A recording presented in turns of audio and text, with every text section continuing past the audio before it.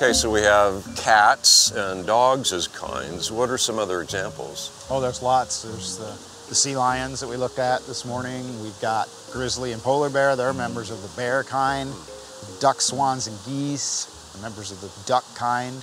And now the dogs are really interesting. So in Russia, they did this experiment where they tried to breed foxes to be more tame, right?